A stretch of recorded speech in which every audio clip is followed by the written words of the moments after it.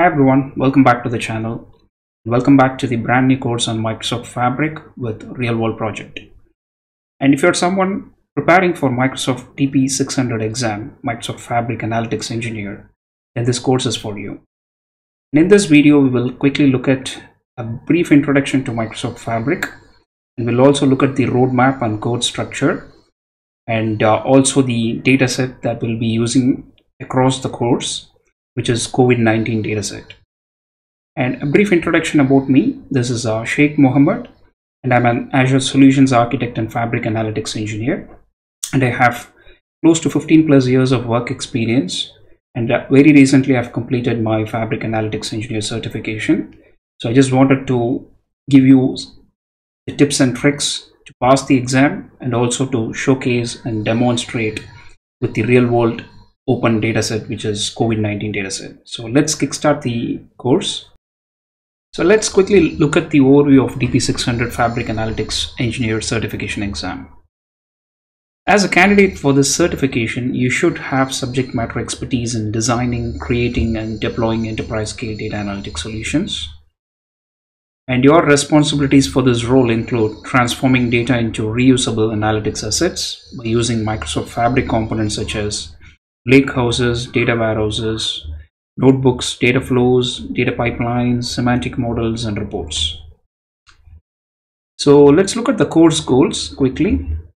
So you will master data ingestion, data engineering, and semantic modeling concepts in Microsoft Fabric. And we will prepare you for the DP-600 certification exam with all the required information, and we will also go through the study guide. And as and when we learn the concepts, we'll also apply the learned concepts in a real world project using the Azure Open Dataset, which is COVID-19 dataset. Let's look at the skills measured for the certification exam. So planning, implementing, and managing a solution for data analytics would be 10 to 15%. And then preparing and serving data would be the most part, major chunk goes to preparing and serving your data, which is 40 to 45%. And implementing and managing semantic models would be 20 to 25%. And then the exploration and analyzing the data would be 20 to 25%. That's how the split is for the certification exam. You should focus on planning, implementing, and managing a solution, which is like 10 to 15% in the overall chunk. And the most part would be the preparing and serving data. As I mentioned, we need to focus a lot there, which covers 40 to 45% skills. And code structure and modules.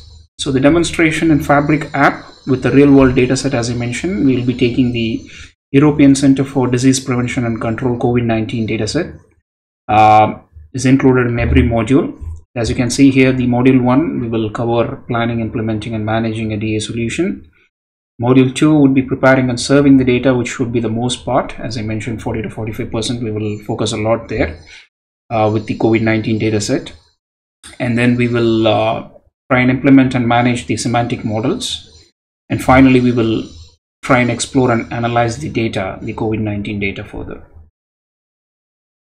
And let's look at the roadmap. So we will be doing a 10-part video series, and we'll also have a Google Classroom community so that you can follow along, and whatever resources that I need to share with you, I'll be posting in Google Classroom. So I'll be sharing the link in the description as well. So you can raise a request to join the community, and you can start accessing the notebooks or whatever resources or artifacts that we'll be creating as a part of this course will be posted there, so you can access it easily there in the Google Classroom. So the video 1, which we are right now, the course introduction, and we'll also quickly cover the COVID-19 dataset overview as well. And as a part of video 2, we will plan, implement, and manage a DA environment. So we will be looking at the Fabric admin portal, and then we will look at the data gateways and stuff like that. We'll cover those. And video 3, we will try and see how we can manage the analytics development lifecycle end to end in the video 3. Video 4, we will be looking at the data ingestion into the lakehouse or warehouse, and we'll look at the use case. And then we will try and transform the data and implement a star schema with type 1 and type 2 SCD. And video 6, we will look at the performance optimization, how we can improve the performance end to end. And video 7, we will try and design and build a semantic model with dynamic row level security and object level security, which is very important. And then we will look at optimizing the semantic model in video 8, and video 9 we will do some exploratory analytics, and then we will also try and query the data using SQL as well. And video 10, it's a bonus video. We will look at the DP-600 exam preparation tips, and then finally we'll wrap up the course. And here you can see the Google Classroom invite link, but I will be sharing the link in the description as well, so that you can raise a request and join the community and access the resources right away. Let's quickly look at some of the foundational concepts in Fabric architecture. So the first one would be one lake. And what is one lake in Fabric architecture? So the image below, I've just shown the Fabric architecture with one lake as the foundation for all the analytical engines, and each experience in Fabric, we call it as experience, that is built on top of one lake itself. So the experiences are like Data Factory, Synapse Data Engineering, Synapse Data Science, Data Warehouse, Real-Time Analytics, Power BI. All of the experiences can access the data from one lake itself. So it's a single point, logical, single storage point for organization, wherein you can talk to one lake and pull the data out as well. So all of the Fabric experiences use one lake as their native data store without needing any additional configuration. So one lake is hierarchical in nature to simplify management across your organization. So, and also to make a note, there is only one lake per tenant, and it provides a single pane of glass file system namespace that spans across users, regions, and even clouds as well. And the data in one lake is divided into manageable containers for easy handling as well. So this is very important for you to understand what is one lake in Fabric architecture, and that's the foundational concept. You can think of it as a OneDrive for organization as well. Okay, let's try and understand some of the Fabric concepts, which is very important for you to understand. So like tenant capacities. So those are some of the concepts you need to know before we get started with the course. So let's jump in.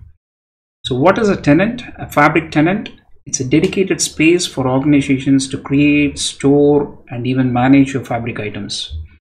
There is often a single instance of Fabric for an organization, and it's aligned with the Microsoft Entra ID. Previously it was Azure AD. And the Fabric tenant maps to the root of one lake and is at the top level of the hierarchy. So you should know what tenant is to start with, and it's maps to the root of one lake, and it's at the top level of the hierarchy in the Fabric architecture. And let's talk about capacity. What is capacity? You can imagine it as a dedicated set of resources that is available at any given time to be used. A tenant can have more than one capacity associated with it. And capacity defines the ability of a resource to perform an activity or to produce output. So you can think of it as a computed set of resources required to perform the job. And different items consume different capacity at a certain time.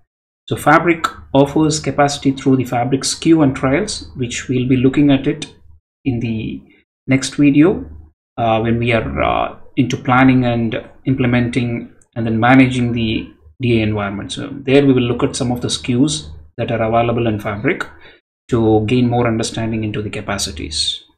Okay, but right now you should know what capacity is and the other foundational concepts you can say.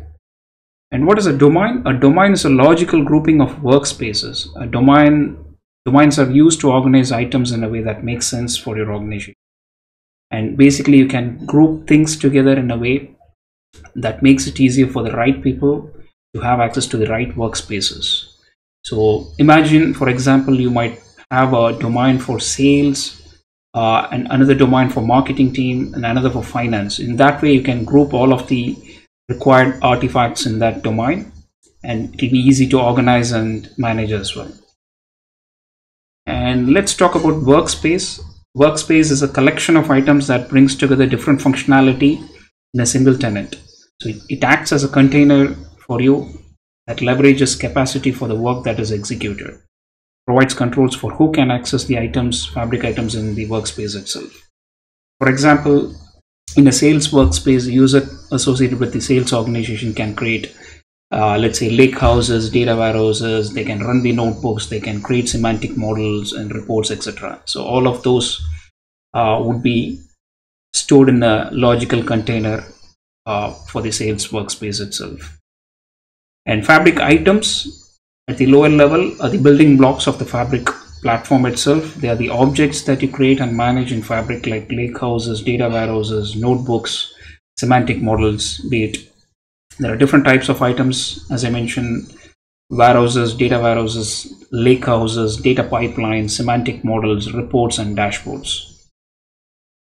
And as I already mentioned, understanding these fabric concepts is important for you as a fabric admin, because it helps you understand how you can manage the fabric environment itself. So be very sure about each of these concepts, like tenant, capacity, domain, workspace, and the fabric items. And it will be easier for you when you start creating and playing around with the objects in the fabric. And we'll look at it in the upcoming videos in detail. And let's quickly look at the overview of the COVID-19 dataset from ECDC, European Center for Disease Prevention and Control. So the latest available public data on geographical distribution of COVID-19 cases worldwide from, as I mentioned, the European Center for Disease Prevention and Control.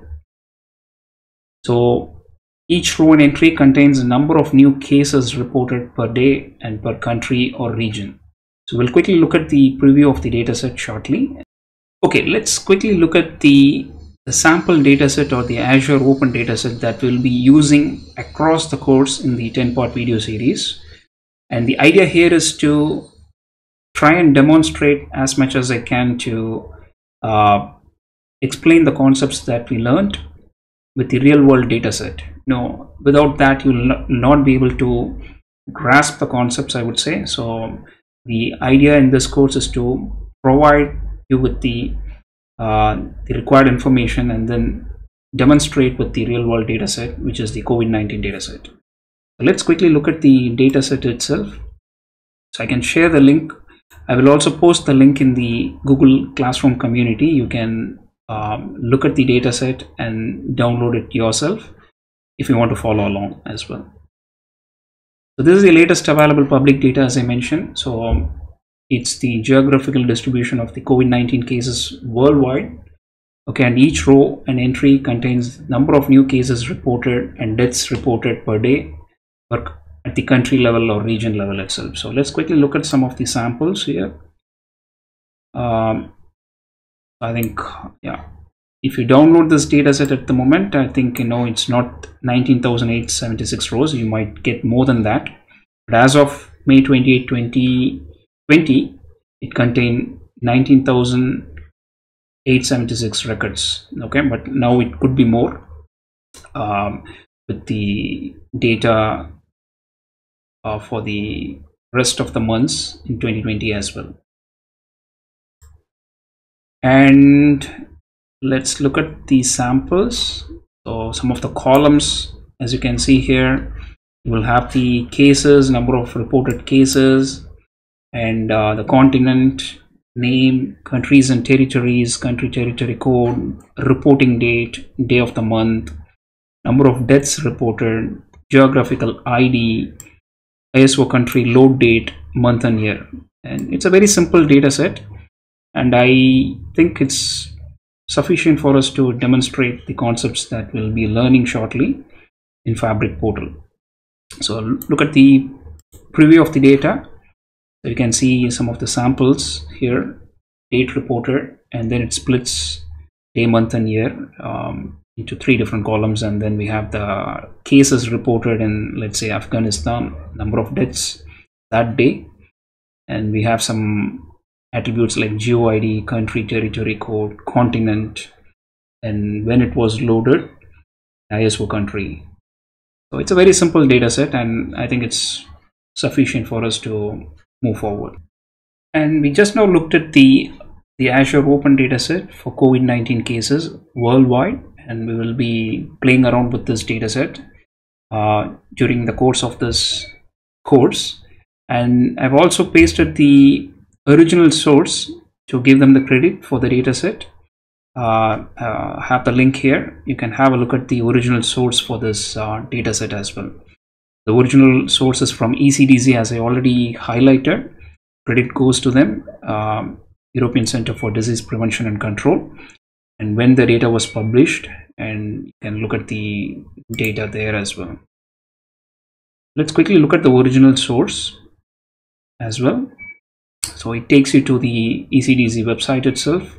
It's an agency of the European Union, and you can see the historical data can be downloaded, which has the daily number of reported COVID-19 cases and deaths worldwide. Here we are.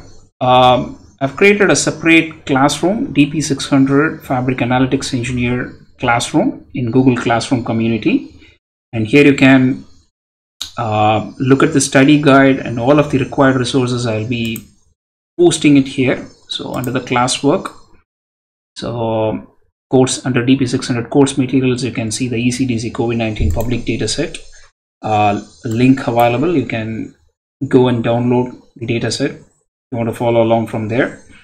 And DP-600 official course study guide also, I've pasted the link here, and you can. And to gain access to this classroom, you need to raise a request. So I'll provide the link for the classroom community in the description. You can raise a request and you can join.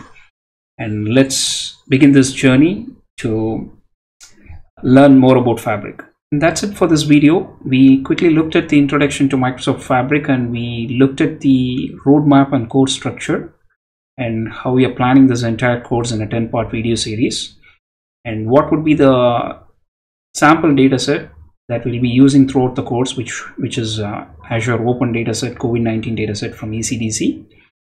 We looked at the sample data. It's a very simple dataset that we'll be taking into consideration during the course in this 10-part video series. Thank you very much for watching, and I'll see you in the next video.